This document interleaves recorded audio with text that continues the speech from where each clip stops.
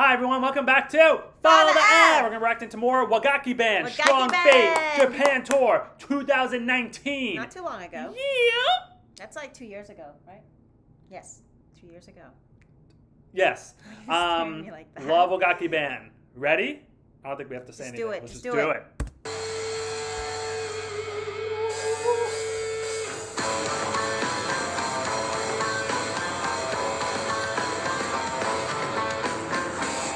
Dumb ad.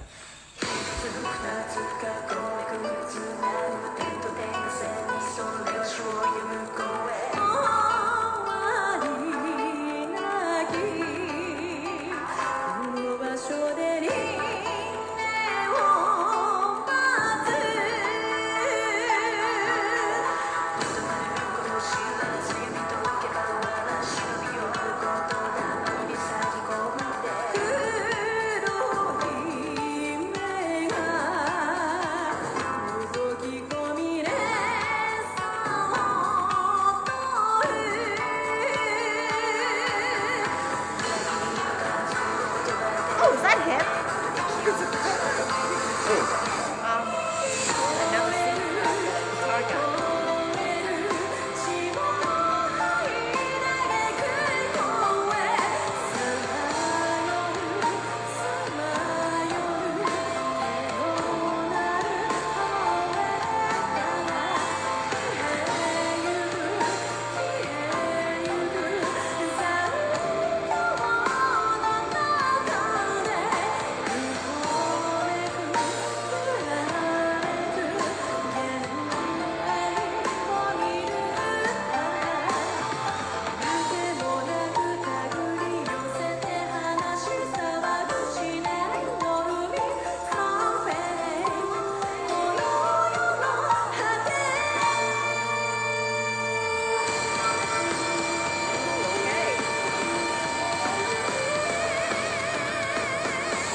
Nice.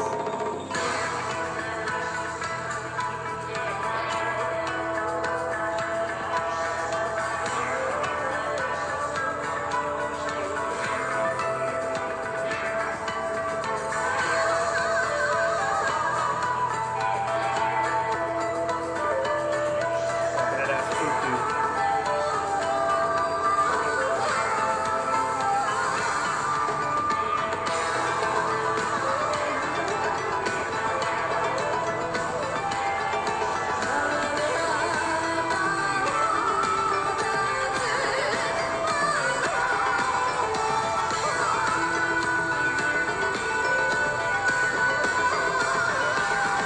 Great voice.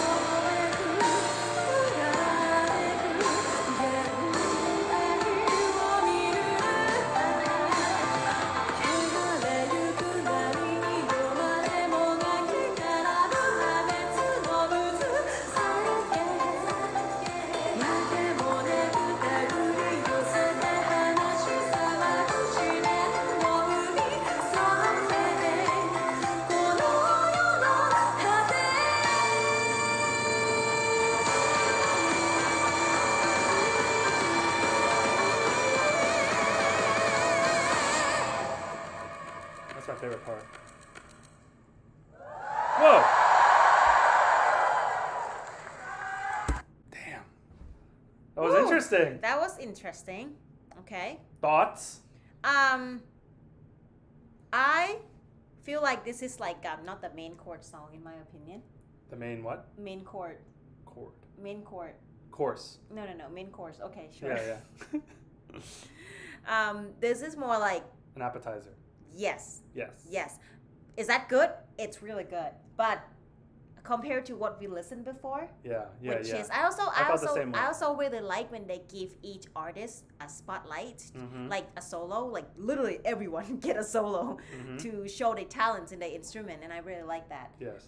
This one doesn't have, but the quality of everything about Wagakki that we think they're gonna hit, of course they hit. Yeah. But it just doesn't feel like main course for me. Like I like it, yes, but I just compared to the one I have been watching before, and I feel like those is more like main course. This is good too, but it's just not the main course. How about you think?